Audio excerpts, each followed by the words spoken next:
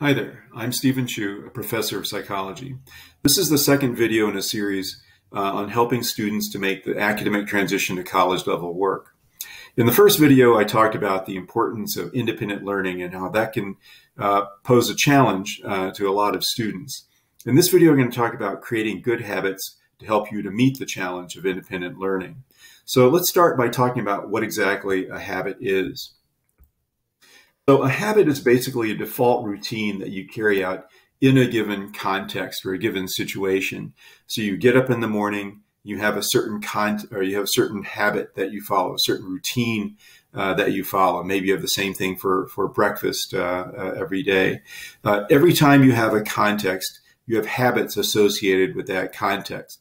So we all had a new context when the pandemic hit, and we developed new habits. So some people took up bread baking, some people took up gardening, and the same was true with remote learning. When we went to remote learning, you developed habits about attending your classes remotely, for example. Now, habits are always associated with a given context. So when you're in that context, you carry out certain habits. Now, the good news is that we're going to be going back to a more traditional academic context, or if you're going to college the first time, you're going to be in a brand new context, and that gives you the opportunity to form new habits.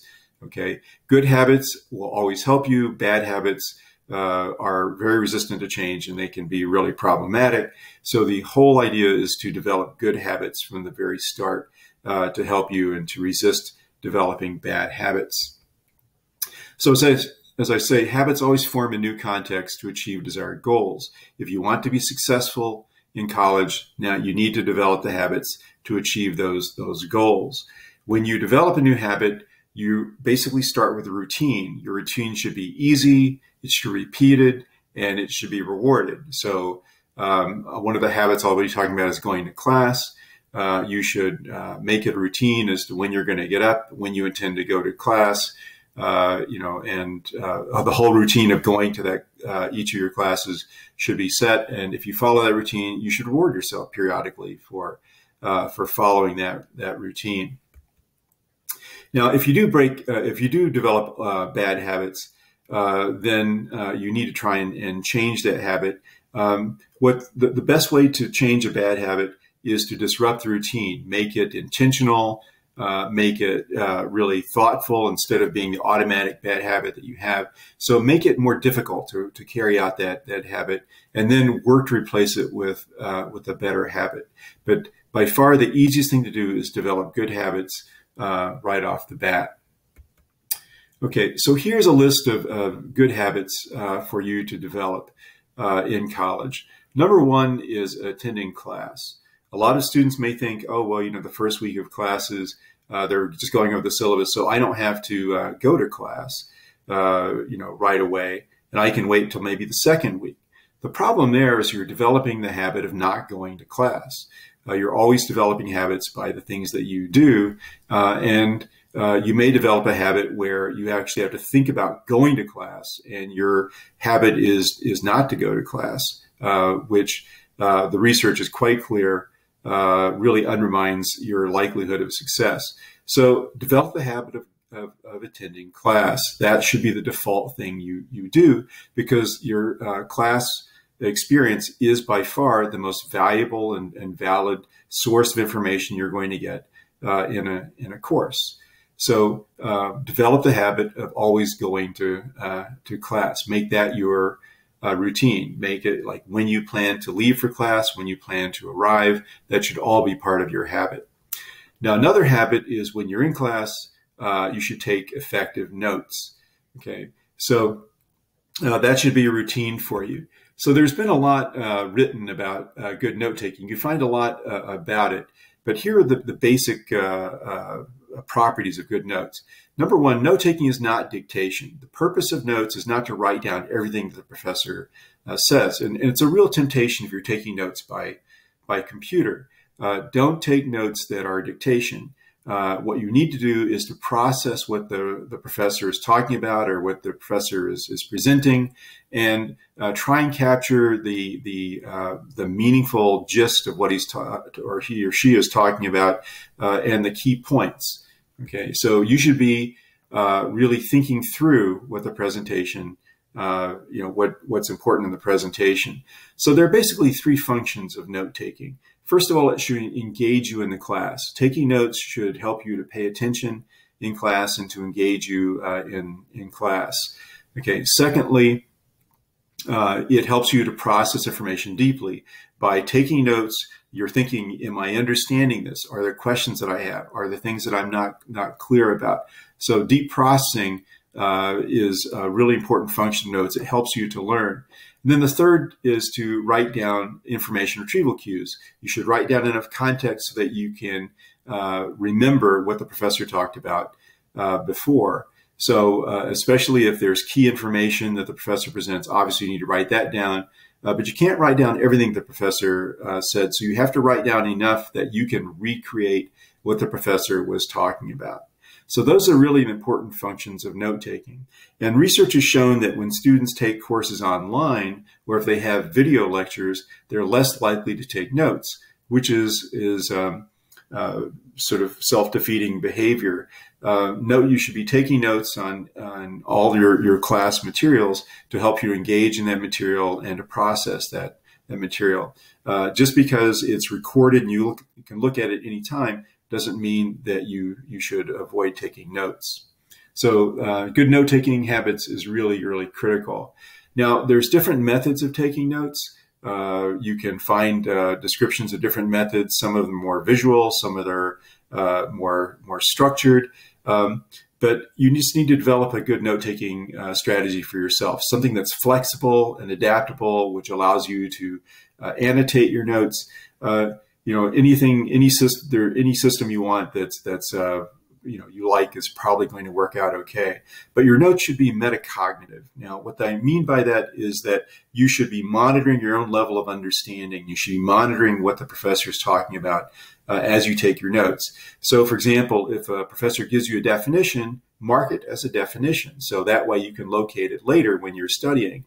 When I take notes, I tend to use this little arrow sign whenever I think something is really critically important. So here's an important distinction. Here's an important part of the concept. So you mark it down so that you can find it easily later. If there are things that you don't understand, you can put a big question mark. You can write down like find out about this. But use a question mark to indicate an area where you're not really clear about things. You can either check with the professor or check with your classmates afterwards.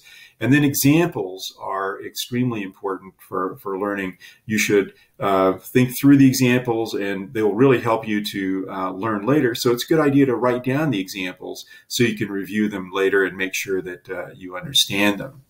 And then finally, notes are most useful when you review and organize notes after class. So after class is over, review them, make annotations about things that you might have missed, or make mark questions that you need to find out about either from the professor or the textbook or your classmates. So those are good note-taking habits, right? So you need to develop a study routine without distraction. You need to find times to study and find ways to study without distraction. A lot of students think that studying basically is all about time. So it's about time management. Okay, developing enough time or creating enough time to study is the beginning. It's not the end of good studying. The quality of your study is just as important as the amount of time that you study.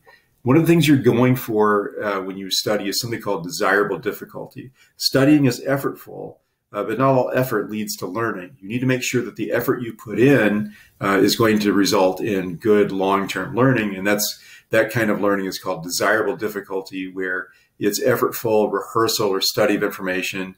It may be slower in the short run, but it actually leads to better long-term recall. And there's a number of ways of doing this. Deep processing, where you elaborate on information, you make connections to other related concepts, you draw distinctions between one concept and another. Then there's things called spaced practice, where you space out your studying. You don't just study the same subject the entire night. You actually move from one topic to another. Interleaving is kind of a related idea, where you move from one topic to another, then back to the original topic to review what you learned. And then retrieval practice or self-testing is where you close your notes and close your book, and you practice retrieving what you learned, or you find review questions and you practice testing yourself over what you learned without referring back to the material until it's over, and then you check and see if you got it right or not. I have a video that will be listed at the very end of the video series, which helps to kind of go into more detail about these ways of achieving desirable difficulty. So this is effort that leads to the best kind of learning, which is what you want to do. A lot of students use very poor, ineffective learning strategies. They put in the time, but they really don't learn. It's both time and quality of effort that leads to learning. You need an effective assignment completion routine. So when you get an assignment, you need to get in the habit of writing on your calendar when that is due, and give yourself a warning when you need to, make sure have that done, or a week ahead of time, so to make sure you get started. You need to have a regular routine of, like, I'm always going to start this, 5 days in advance or right away, whatever it is best for you. And then what I always tell students is, before you turn in a paper, an assignment, read the assignment again. Make sure you've got everything included that you're required to do, because there's nothing more frustrating than getting points taken off because you forgot to include some part of that assignment. An effective exam preparation routine. How far in advance are you going to start studying?